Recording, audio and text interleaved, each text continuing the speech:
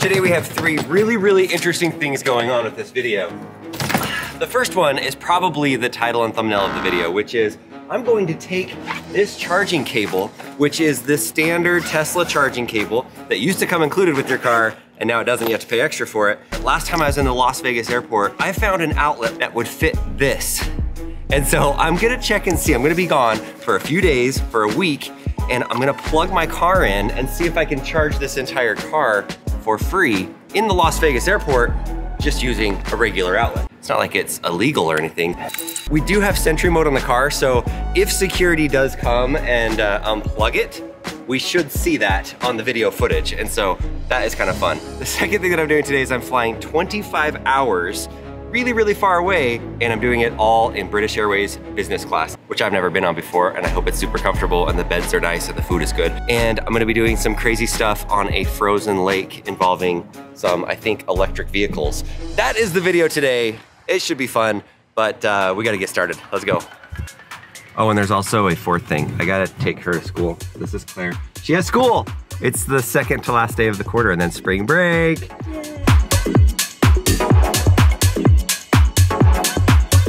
Bye, Claire. Have a good day at school. Bye. Love you.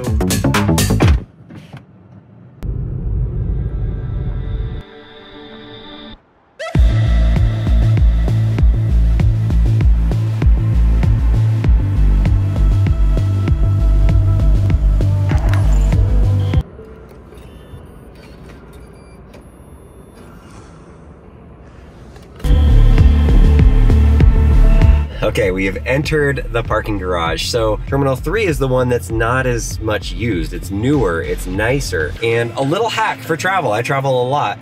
Don't go to the second level or the third level or like the main level. They're super busy and in the parking garages, and you're gonna have to drive around and look and look and look. Just go around this little turny thing right here and go up as high as you can go. So I think there's 6 levels here, but the 5th level is the highest one you can go that still is covered. So there we go, parking garage, 5th level, and look how open it is. Look at that, wide open, no cars. The other levels were seriously packed. Like there were tons of cars down there. Barely any cars over here. But then look at this. Over here is the wall, and right there, there is a charger. So if I can park right here, I should be able to plug in. Look how empty this parking garage is. No cars around you and a charger outlet.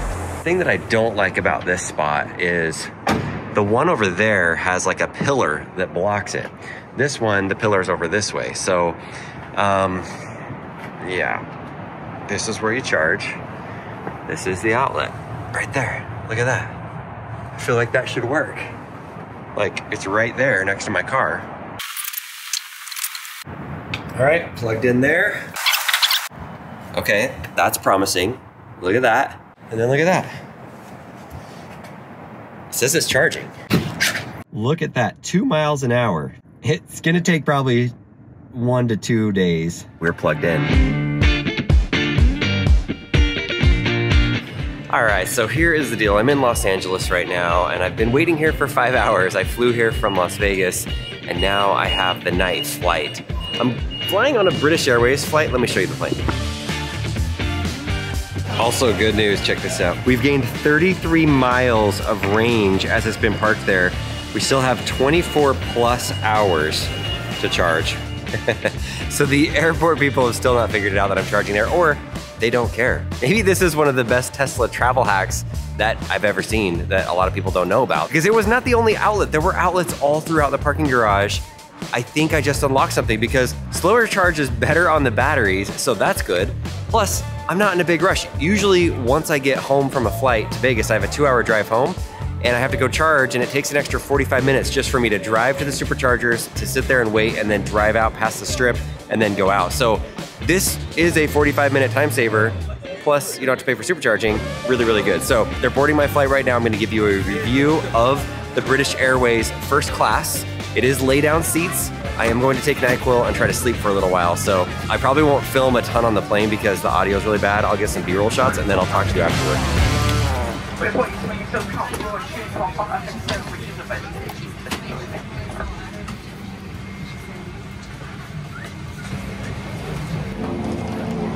I slept for 9 hours. It was fantastic. It was a 9-hour, 45-minute flight, but we are an hour late, and apparently I missed my connection.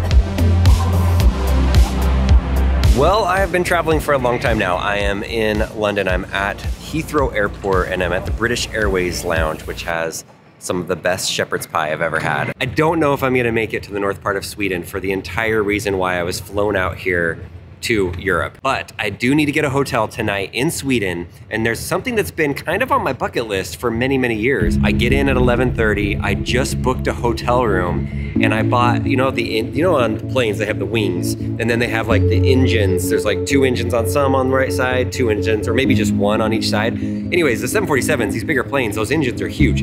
So what they did is they took the engine out of it and they built a room inside of there, and there's a door where the engine was. So I booked that room, and that's where I'm staying tonight, in the airplane hotel. So will I make it to Sweden to the frozen lake tomorrow? I'm not quite sure. I might just stay in the airplane hotel and then turn around and fly all the way back home, which is kind of a waste of a couple days, you might think, but I'm actually having a good time and bringing you guys along, and I get to go to the airplane hotel. So hopefully the next thing you see is me getting on my flight to Stockholm, Sweden, and then taking a taxi or whatever in the dark and getting to this airplane hotel, finding my way there, and then let's do a review of this hotel room. That sounds fun, right? I think it sounds fun, so that's what's happening. All right, let's go.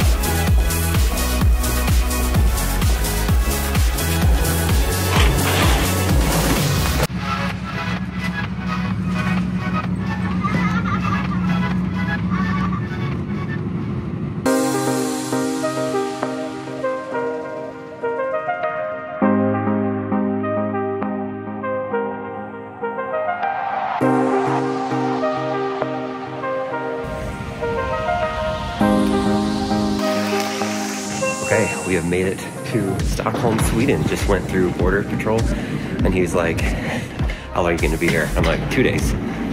He's like, just 2 days? What are you doing? I'm like, I'm gonna go drive a car on a frozen lake. He's like, why are you doing that? And I said, for a YouTube video. And he goes, I thought I recognized you. So he totally recognized me. Kind of helps when you go through border patrol sometimes. I don't have any bags that I checked, and it's midnight here. It looks freezing outside. There's snow outside. So anyways, we're gonna go find a taxi, and it's not far. It's basically almost walkable, but probably need a taxi. There's all these people waiting over here, but I think this is where the taxi line is.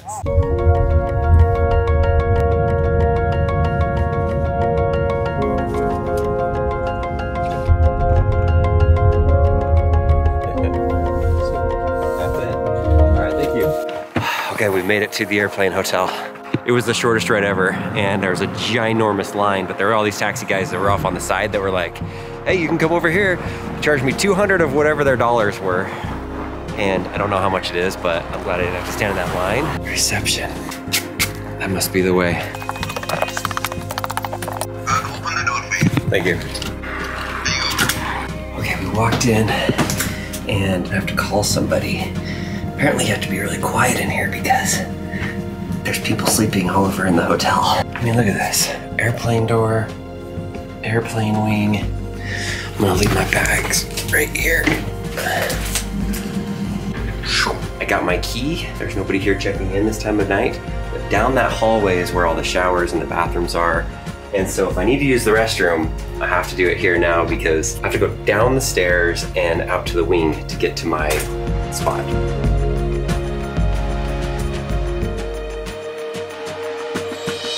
7:15. This is so weird.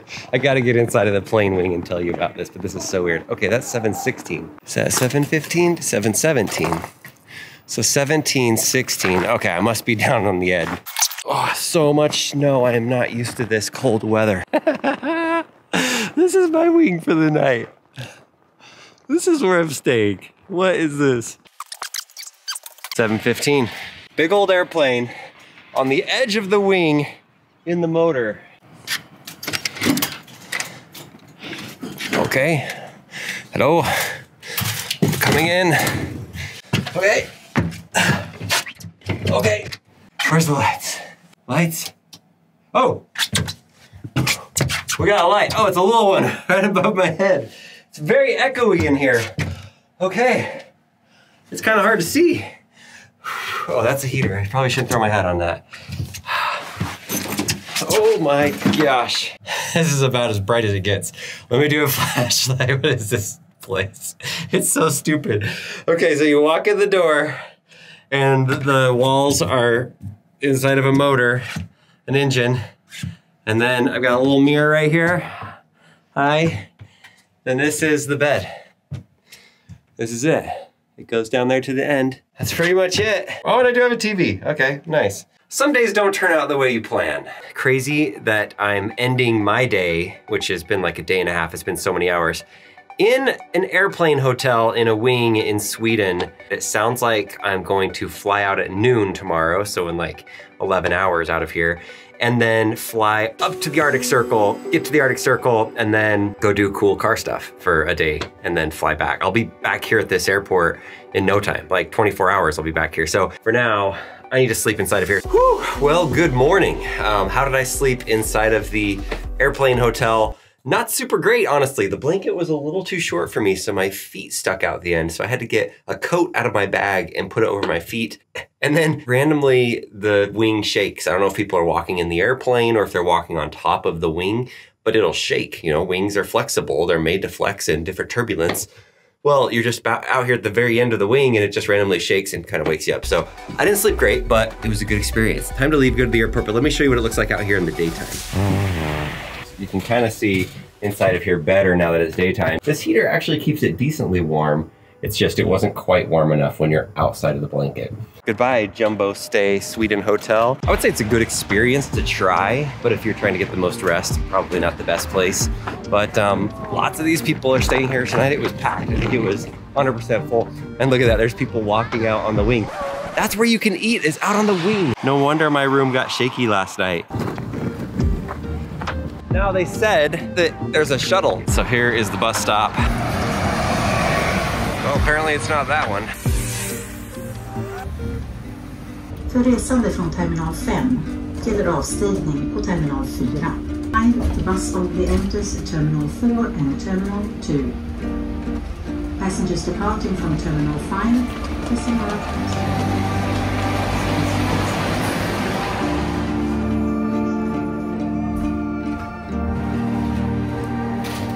Well, after 30 hours and many, many airplanes, this should be the last plane to get to my destination. And then tomorrow, I make my way back. So here we go.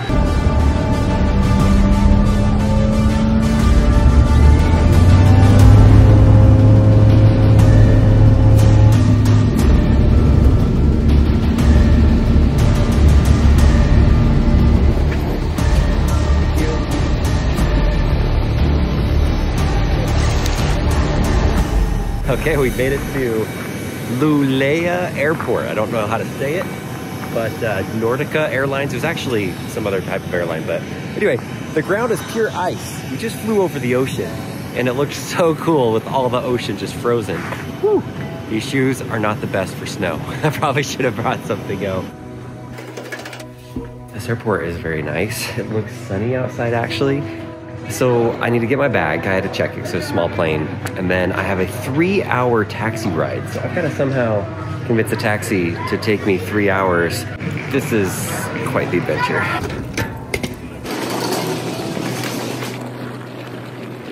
This is our car, our taxi. It's not yellow. But it is much nicer than a regular taxi. Very snowy out here. Hopefully the road isn't too windy. And then we'll get to the hotel. This has been an adventure. I'm gonna have to calculate how many hours it's been since I left my house, but it's been a lot, like probably 35 hours maybe. I don't know. Look at all that snow out there. Look at those piles of snow. So we stopped to get gas. The taxi driver bought me a Mountain Dew, Citrus Blast. I don't think it says that in America. So yeah, we're just in some random town here. It's beautiful.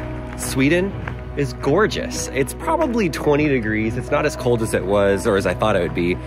Yesterday it was 15 below when we got to the airport, but it's just peaceful and beautiful. Okay, so there are a lot of electric cars in Sweden, and I think it's really interesting that when you pull up to the gas station, not only does it show how much the gas and the diesel is, but it shows how much it costs to charge. Now it says kilowatt hours 150, so I'm guessing it's like 150 speed kilowatt charger, and it's $6.49. That is not US dollars, that is their dollars, so that's a lot cheaper. In fart, ut fart.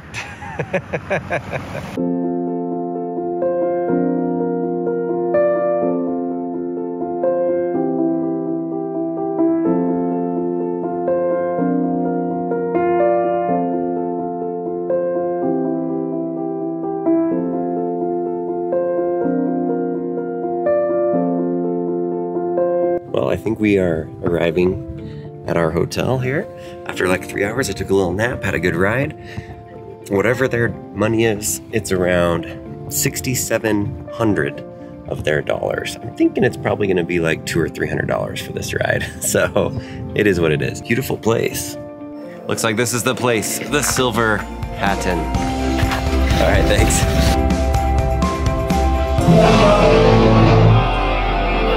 Other than this band that's preparing for tonight, there's really nobody here.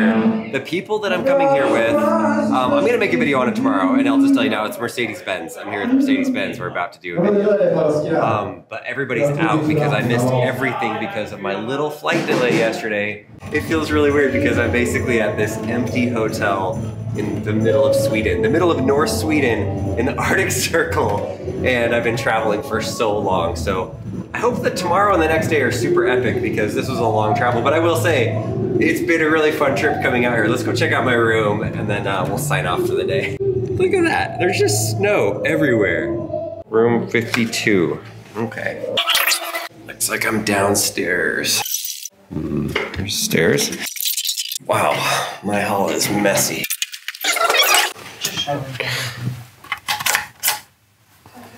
Oh.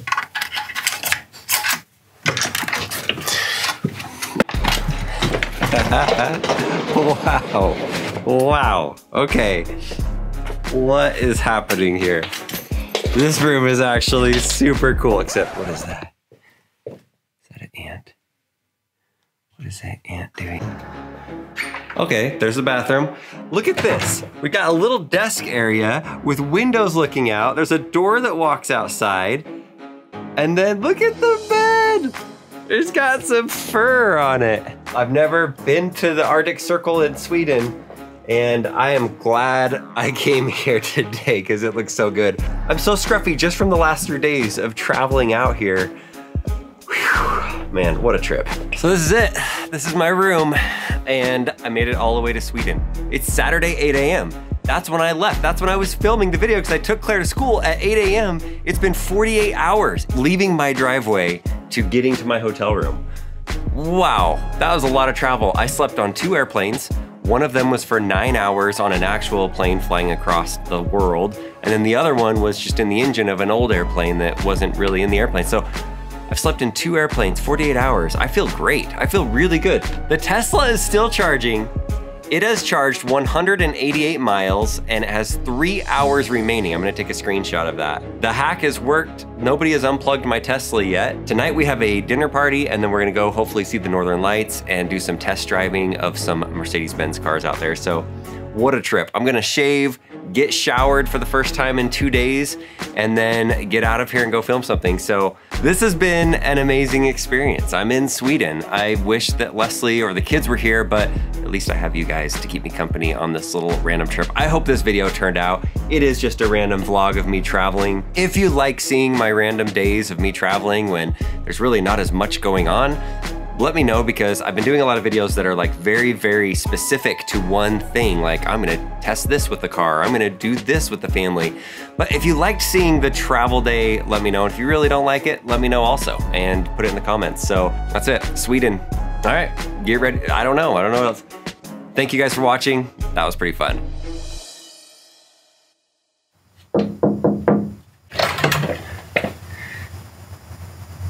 We got in here. We got this drink, Zingo. Zingo. Sweden, what a day. Thanks for coming with me on my random day. Oh boy, it's on the horse's butt.